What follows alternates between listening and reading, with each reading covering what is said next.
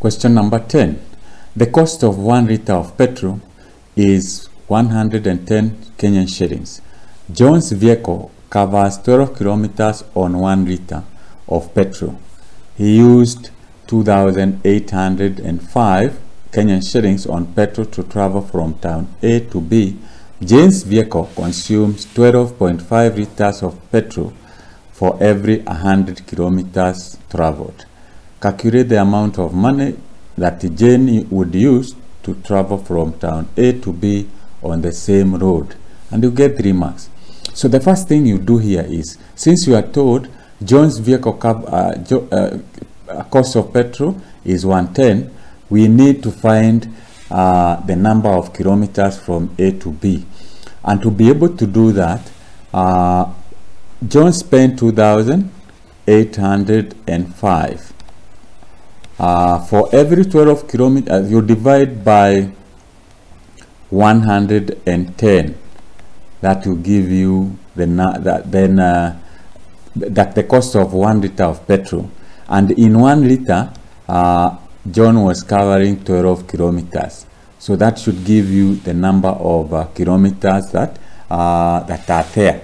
So using your calculator, you say 2,805, you divide by 110, that will give you to 25.5, you multiply by 12, and that should give you 306 kilometers. That is from A to B. A to B. So now that we know the number of kilometers, and Jane's vehicle consumes 12.5 liters of petrol for every 100 kilometers. So this is for John. That is the cost of John. This is for Jane. Jane was to cover 306 kilometers. So you find how many times, how many packs are there for 12.5, and 12.5 that not you don't divide, because it's covering 100 kilometers with 12.5 liters of petrol. You find out how many times this would be, and then you multiply by 12.5. The number of times the 100 would fit on 306, so that you get that.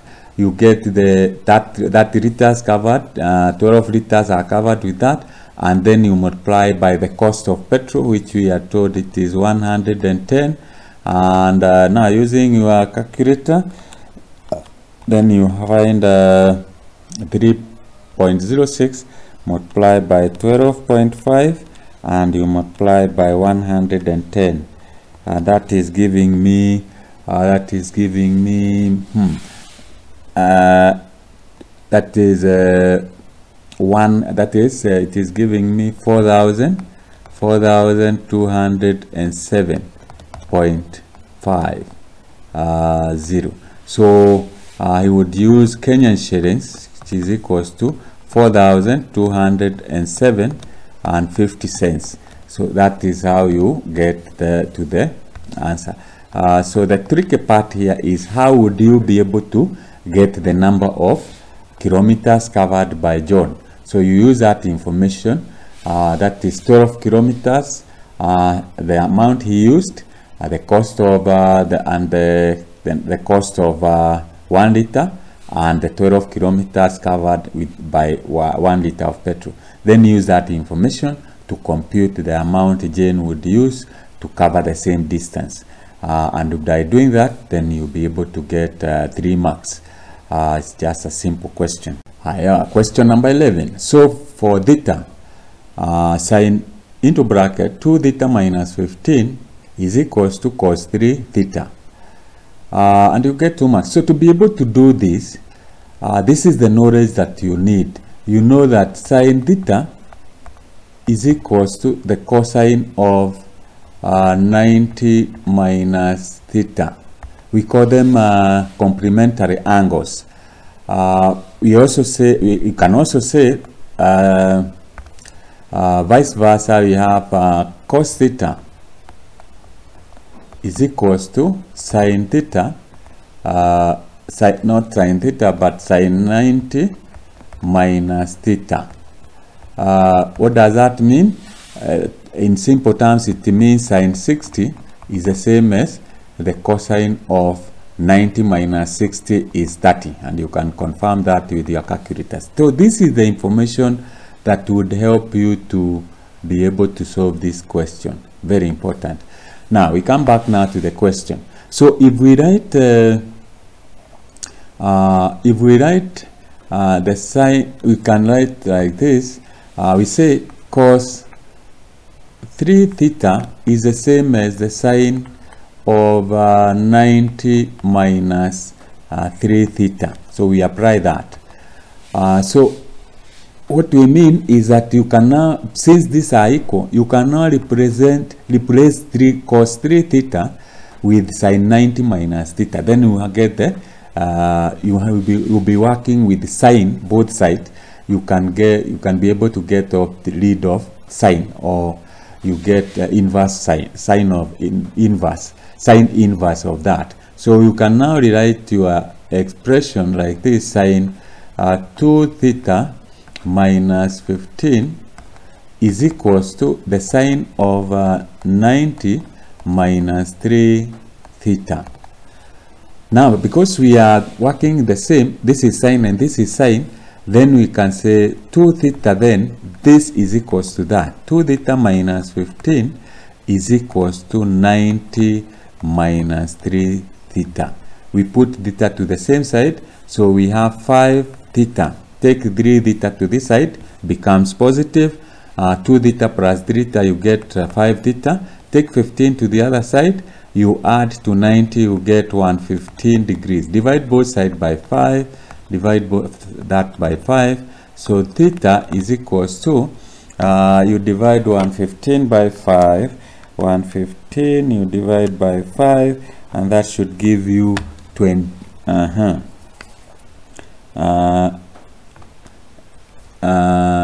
This is okay, this is 105, not 115. So we say 105 you divide by 5, and that should give you 21. So what this means is that theta is equals to 21. So this is 21, and you get that. So that is how you get that question. And I have said this is the most important information you need to have for you to be. If you don't remember this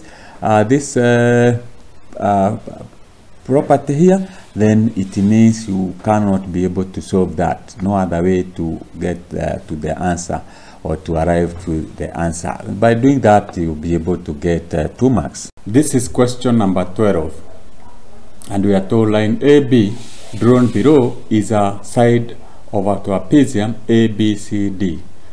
So we have our line AB, it is indicated, it is 8 centimeter.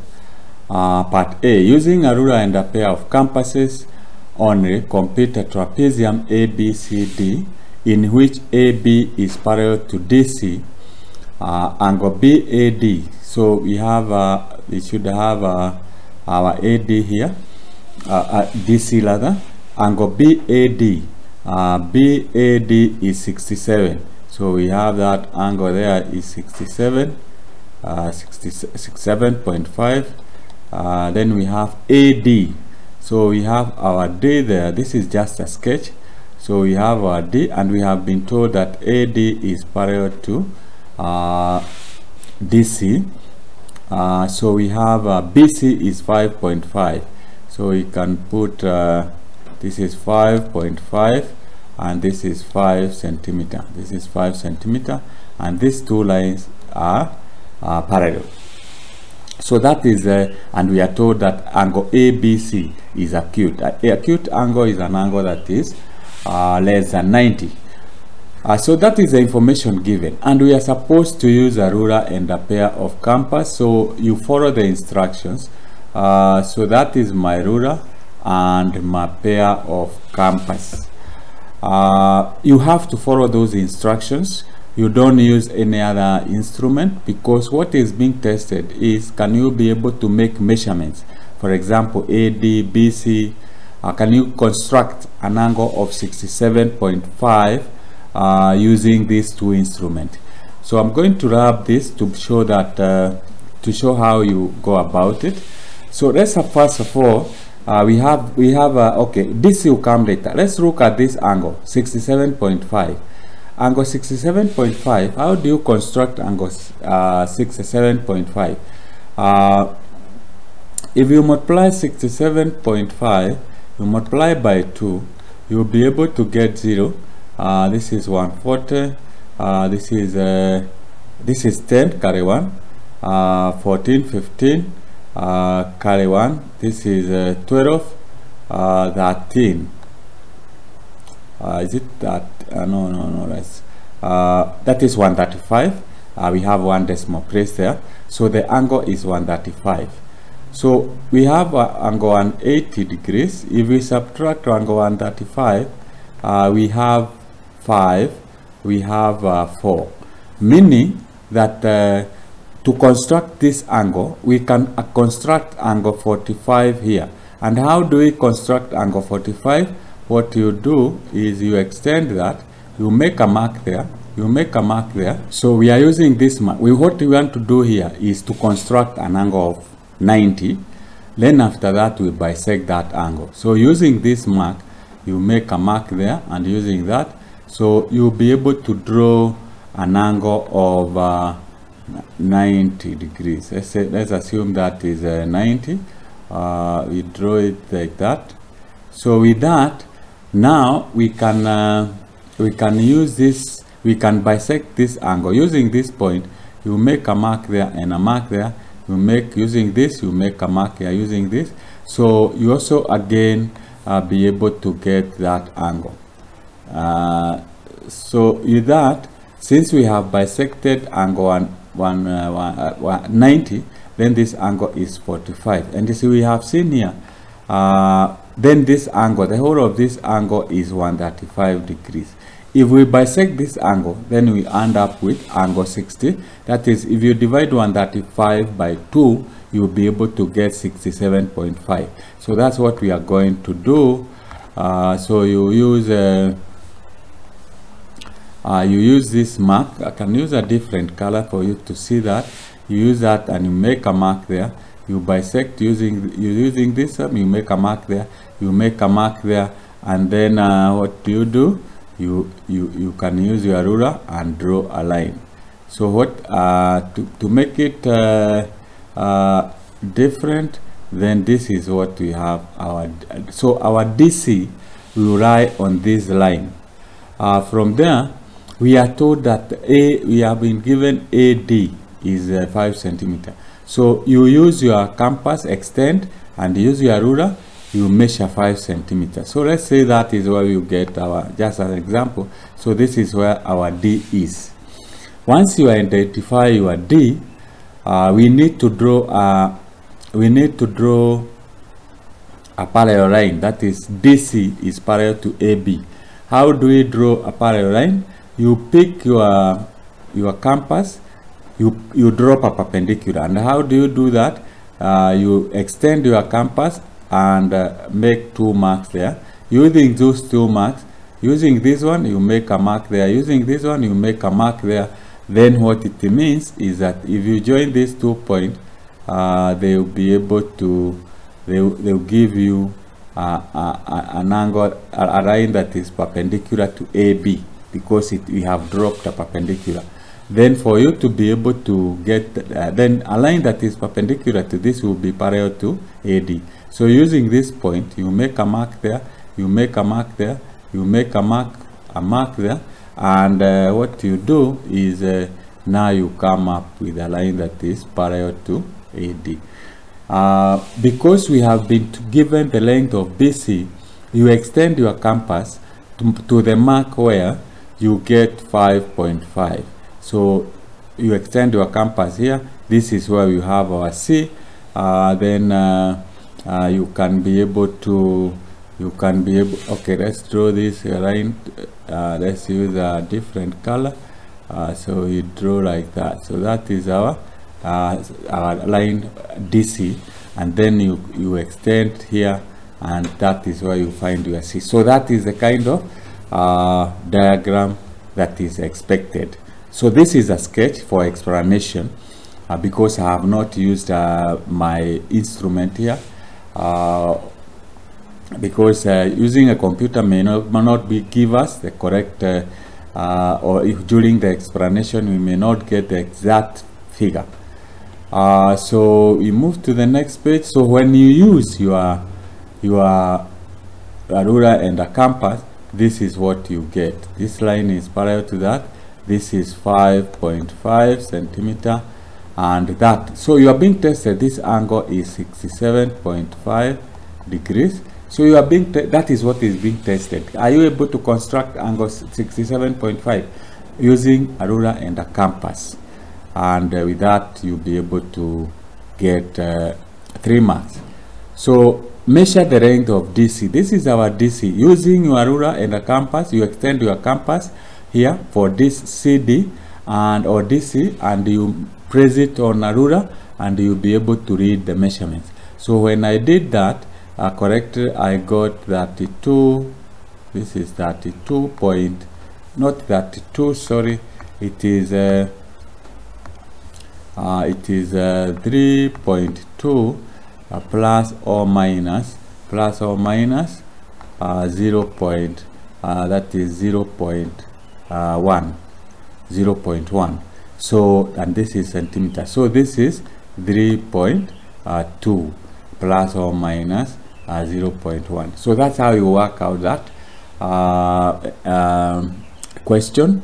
Remember, you don't use, for example, you don't use a protractor to measure this angle, because you will not be able to get the marks, because you are being tested whether you know how to construct angles, and you have to know how do you maneuver, like the way we have said. If you multiply by 2, you get 135. So that's how we came up with angle 145. So you are left with 135, which we bisected.